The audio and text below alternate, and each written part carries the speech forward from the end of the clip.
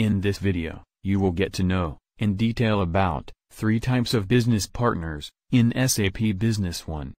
There are 3 types of business partners, used in purchasing and sales documents. They are, customers, vendors and leads.